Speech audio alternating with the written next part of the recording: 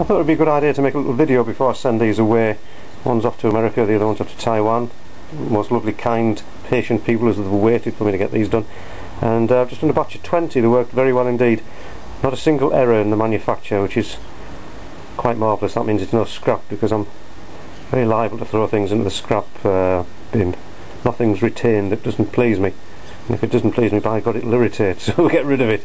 Anyway, here's a stainless steel pin, 3mm in diameter, and I want this to be a very good fit. I'm going to Loctite it in a minute across here, because it holds the cap iron in and the iron itself. There's one of the little mini irons. Anyway, the point is that the video is to demonstrate how accurately you can drill holes. There is the hole, there's the pin, hardly any slop in it. You can, as you push it in, whoops, it's falling by itself. That's unusual, because before it's stuck up all the time. And we'll Loctite it in. But the pin itself is 5 thou shorter than the overall width of the body, which means that when I press it in with the homemade punch, we can just gauge by experience, when it's 2 or 3 thou down beneath the surface, that in actual fact it'll be centred between the two sides of the body itself.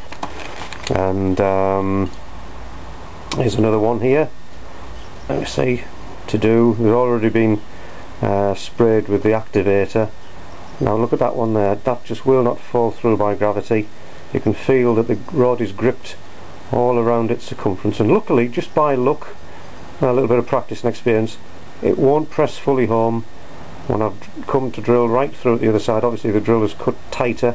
They're all doctored drills. There's not a single drill I use in the workshop that isn't doctored or modified. For instance, when I drill the 2 holes in the honing guide for the stainless rods, they're drilled with a 4.7. Actually has the web ground off centre, but just off centre a certain amount, which means that the hole itself becomes a light push fit, gauged by plug gauges for the 2 stainless rods. That's quite tricky, because you must always resist resharpening the drill. Once it's cut in right, you leave it. And the other point is that these are the irons for the luthiers. This is a slab of cast iron with a piece of 1/8 polycarb on it, very handy way to work. And these are the irons themselves, hardened and tempered. And because I enjoy making the same product and modifying on successive batches, for instance here I've used a little small suspension hole, so that when these things dangle in the flame among the fire bricks for hardening and tempering, instead of the iron wire making contact with what will be the cutting edge, the iron wire suspends the article merely from the top, so it's clear of what will be the important bit later on. And these are right, and these I've had a quick touch on my number 1 honing guide just to get them ready to send away to the customer. It's up to them to really finish honing them later on, but they'll cut quite well by that. So I'm quite pleased with that. And when I do a batch of 10 of these irons, there's generally 2 or at the worst 3 that are reject, because they have distorted in the opposite direction to give me a convex surface. And to lap on the engineer's diamond lapping plate a convex surface down to flat takes forever. It's much easier just to select the ones that are concave, so you're lapping the 2 ends, which are the bits that matter. That's the business end there, the one with the bevel. I'm quite okay, and people say that the irons function very well indeed. I'm very pleased with them, so that's good. So the whole idea of the little video was to show that by doctoring a drill and modifying it in certain ways, you can produce extremely accurate results. There's not a single drill I'll have used that's straight from the box, as it were.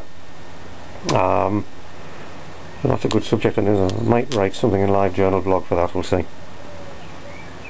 There we go, little postscript. These are the 2 little assembled planes, and radius sole, and the little blued steel screws.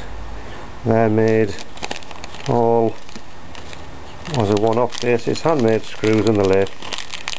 They're not hardened and tempered, but they are blued, which should be sufficient for the job. Pack it off the floor.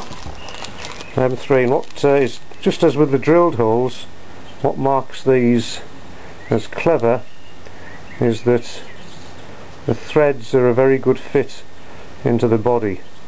I learnt that quite early on when I got the ornamental lathe when I was just turned 18, that the quality of fit and finish, particularly the threads, was utterly incredible, especially for something 1895.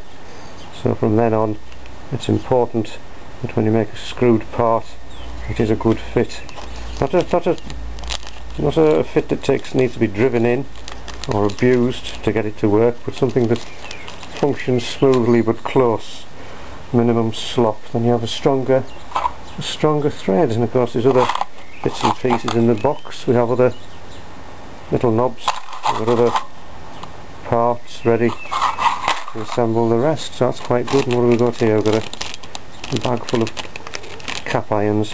Very cleverly about the cap iron is that when you take it out, it's got a small brass pin, which means that it can only go so far down into the mouth or into the frog or whatever. I'm not quite sure which bit it's called.